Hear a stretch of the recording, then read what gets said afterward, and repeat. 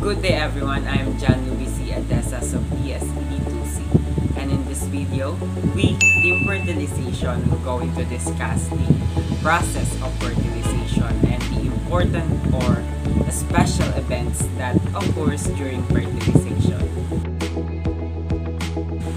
But before we start, let me give you an insight or an overview about our topic. So, fertilization can be defined as the union of two haploid gametes. When we say haploid, it is the half of the number of chromosomes, or just 23 chromosomes only.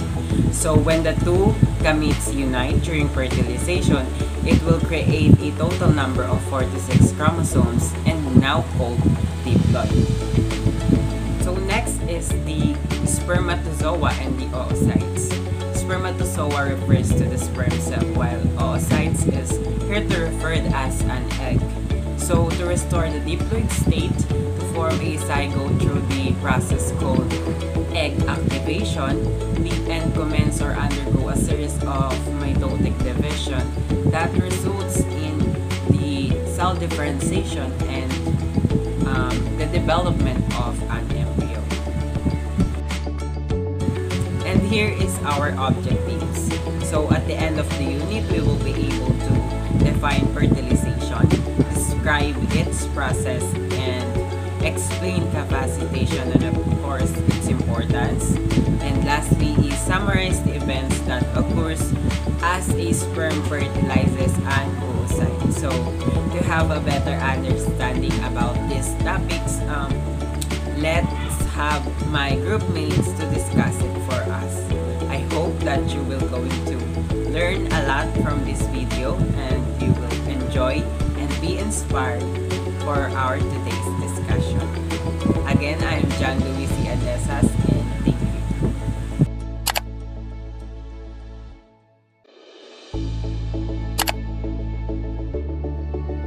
Good day everyone, I am Merja Salvarina of PSED2C, and now I am going to discuss the fertilization in its journey.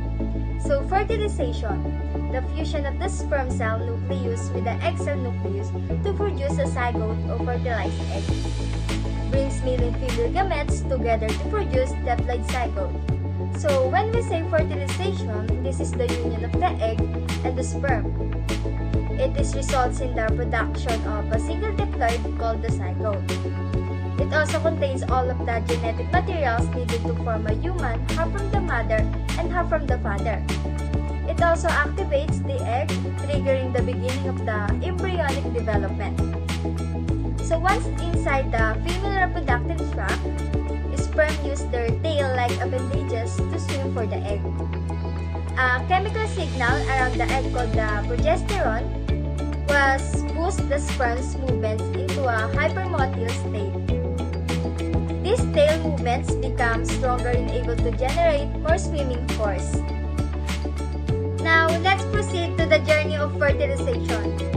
The journey of fertilizing a woman. In mammals, eggs are released by the ovaries. If an egg meets a sperm cell, it may become fertilized.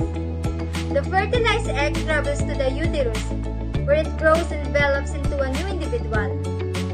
Fertilization usually takes place in a fallopian tube that links an ovary to the uterus.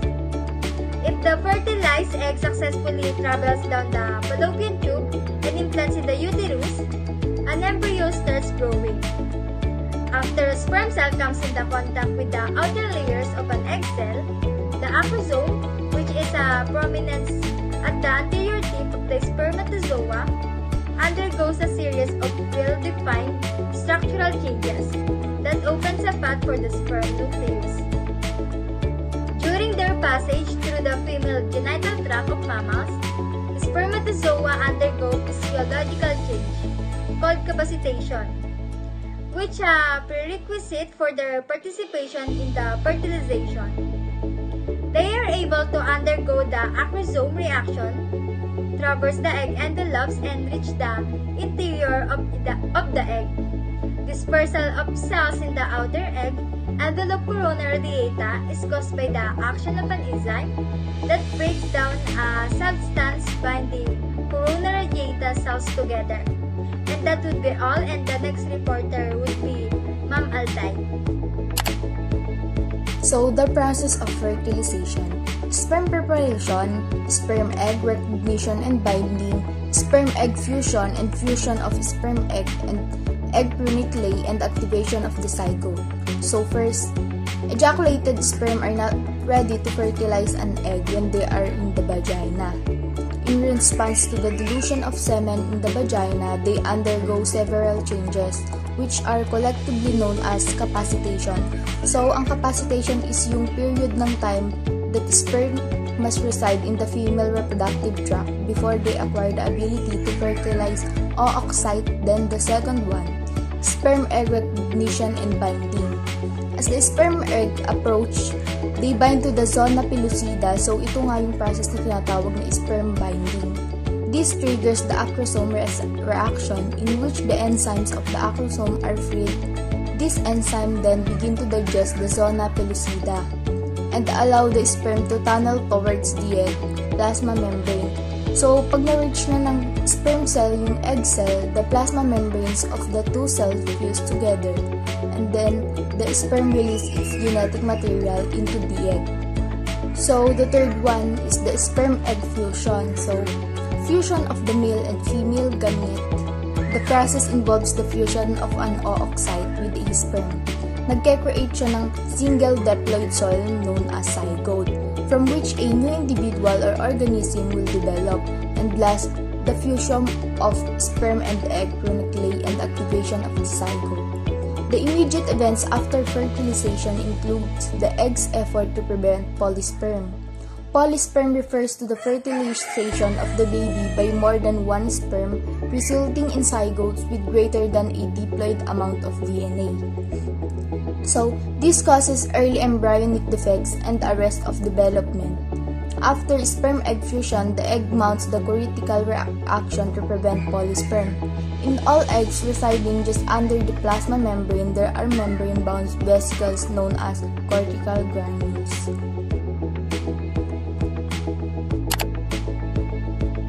Hi, I'm Kida Fanel from Vicente 2C. So the next topic that we will tackle is all about events of fertilization. So the first event that happened is the sperm-egg association. So spermatozoa's acrosome response is precondition to a sperm and egg combination caused by their plasma membranes fusing. So when a sperm comes in contact with an egg, a series of well-defined structural changes occurs to the acrosome, which is prominent at the anterior of the sperm. So the next event that would happen is the specificity of sperm and egg interaction. So fertilization is strictly species specific, and the area pellucida of the egg covering place is significant part in binding between sperm and egg. So overall, the biochemical species zona vary from that of another species, therefore only match and bind with the sperm of the species is concerned. The next event that would happen is the prevention of polyspermy. So protection from the penetration of eggs over one sperm, or what we call the polysperm, is in some eggs is attributable to some of the egg surface properties. So although other eggs are responsible. So some eggs have the capacity to produce a polysperm response, inhibiting rearrangement of the egg surface during maturation, or what we call the oogenesis. Good day everyone, I'm Annie Grace M. Balagtas from Vicente 2C. For today's video, I will continue the discussion in events of fertilization. Formation of the fertilization membrane. An immediate response to the fertilization is the rising of a membrane called vitelline membrane from the egg surface. In the beginning, the membrane is very thin. Soon, however, it thickens, develop a well-organized molecular structure and is called the fertilization membrane. At the same time, an extensive rearrangement of the molecular structure of the egg surface occurs. The events leading to the formation of the fertilization membrane required about 1 minute. At the point on the outer surface of the sea urchin egg at which a spermatozoa attached the thin vitelline membrane become detached. As a result, the membranes of the cortical granules come into contact with the inner aspect of the egg's plasma membrane and fuse with it. The granules open and their contents are extruded into the previtaline space, the space between the egg surface and the raised vitelline membrane. Lastly, formation of the zygote membrane. After its entry in the egg cytoplasm, the spermatozoa nucleus, now called the male pronucleus, begin to swell and its chromosomal material disappears and becomes similar in appearance to that of the female pronucleus. Although the membranous envelope surrounding the male pronucleus rapidly disintegrates in the egg, a new envelope promptly forms around it. The male pronucleus, which rotates 180 degrees and moves toward the egg nucleus, initially is accompanied by two structures or centrioles that function in cell division. So, after the male and female pronuclei have come into contact, the spermatozoal centrioles give rise to the first cleavage spindle, which precedes division of the fertilized egg. In some cases, fusion of the two pronuclei may occur by a process of membrane fusion. In this process, two adjoining membranes fuses at the point of contact to give rise to the continuous nuclear envelope that surrounds the zygote nucleus. The next reporter will be Mr. Cepeda. Hello everyone, my name is Gizo and Cepeda and I am from BSET 2C, and today I will guide you through the topic number 4, which is the contact between sperm and oocyte. So first of all, we have upon ovulation, the oocyte released by the ovary is swept into and along the uterine tube. So pagkatapos na makuha na yun, or magawa na yung oocyte, pupunta na siya sa uterine tube, and then fertilization must occur in the distal uterine tube because an unfertilized oocyte cannot survive the 72-hour journey to the uterus. So hindi daw siya makakapagpunta sa uterus without being fertilized. So in order for a oocyte to survive, it needs to be fertilized first.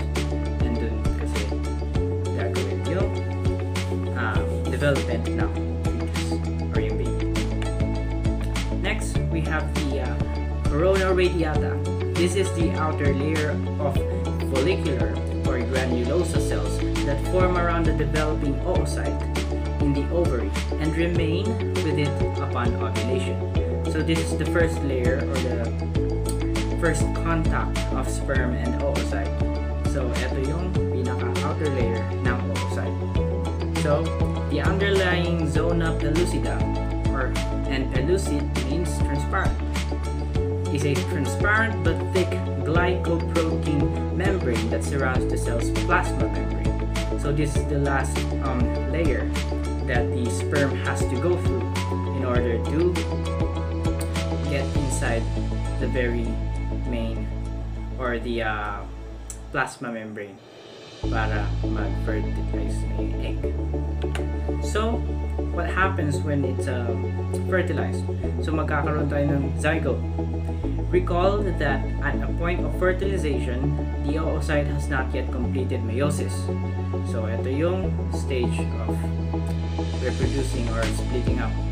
So, all secondary oocytes remain arrested in metaphase. So, masastop daw siya muna sa metaphase of meiosis 2 until fertilization. So, ito na, naging fertilized na siya dahil meron ng sperm na nakapasok sa oocyte.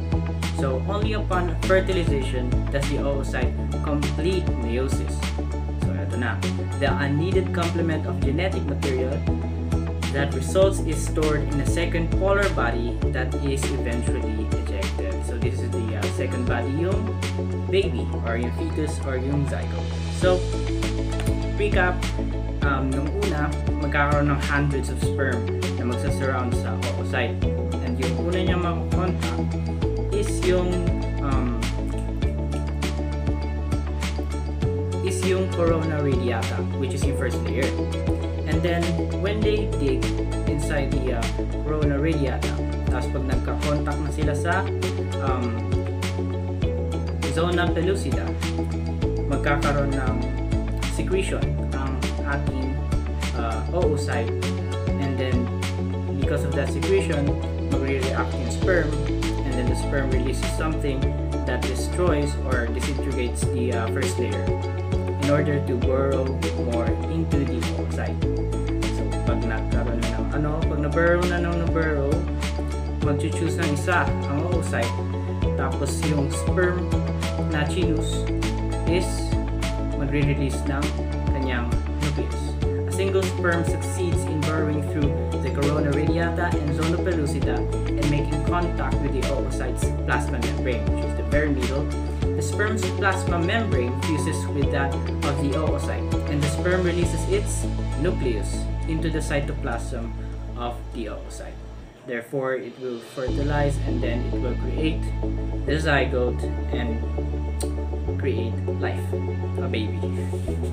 So that is all for the number 4 topic, and I will see you in the next video. Bye.